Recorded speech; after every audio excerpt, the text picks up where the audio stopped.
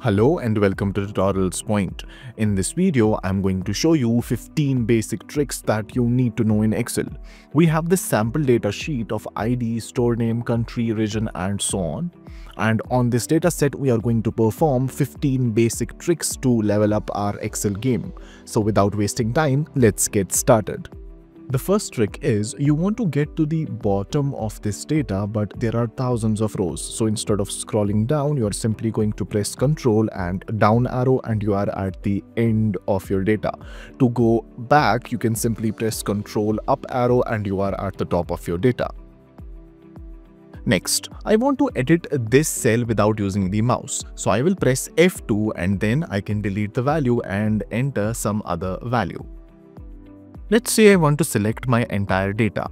I can do that by pressing Ctrl Shift right arrow and then Ctrl Shift down arrow, and all of the data is selected. Next, let's say I scroll down and I do not know what this column means or this column means, right? So we want to freeze these top headers so that we can easily navigate through our data. To do this, we simply press Alt W F R. And if we scroll down, as you can see, the top headers are fixed now. Now notice that the row heights and column widths are not properly aligned. To fix this, we simply select our data by pressing Ctrl A and then press Alt H O A to auto-fit row height and then Alt H O I to auto-fit column width.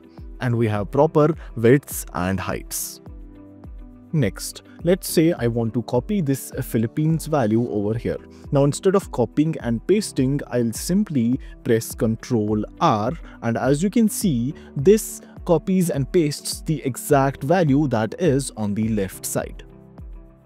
Now let's say I want to paste Brazil here instead of Indonesia. Now one way is to simply Ctrl C copy and then Ctrl V paste it, but instead we can simply press Ctrl D, and as you can see, this copies and pastes the exact value that is on the top cell. Alright, enough of the copying and pasting things. Now let's say here I want to change this value of France to some other country. Now one way is to remember the name of every country written in this column, or simply we can use the shortcut Alt and then down key and we have all the list of countries present, and then we can just select any country. Let's say I will select Belarus and click on it and we have Belarus here. Now let's say I want to select this entire row of Belarus. Now instead of dragging my mouse something like this, I will select any one row and then I will press Shift space and the full row is selected.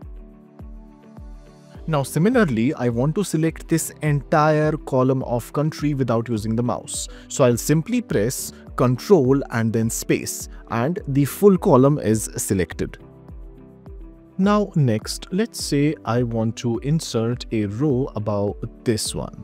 To insert it, I'll just simply select this row and then I'll press Ctrl Shift plus and we have a new row. Similarly, if I want to insert a column right before this column B, I will simply select this column and then press Ctrl Shift plus and we have a new column here. Let me undo it for now. Now let's say I want to move this row with the country of Italy to somewhere right before Brazil. To move this entire row, I'm going to select it with the help of Shift space and then I will just hold the Shift button, and as you can see here, when I move my cursor, the icon changes. Now I'll just drag it down and let's say I want it above Brazil. I'll drop it and as you can see, we have it above the Brazil row. Next, I want to go to a specific cell. Now to do that, we have a shortcut. I'll press Ctrl G and here, as you can see, we already have this reference. I'm just going to remove it and here we are going to put the cell number. Let's say I want to go to cell A 530. And if I click on OK, it takes me to cell A 530. Now we have the last trick.